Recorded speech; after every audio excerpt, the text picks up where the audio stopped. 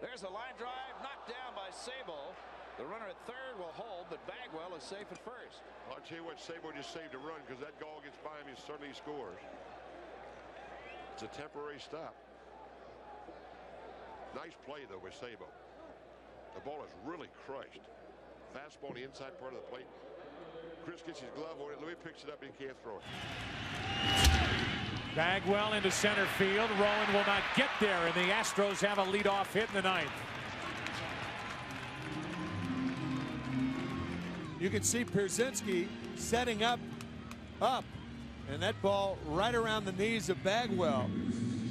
And he opens the Houston ninth with a base hit.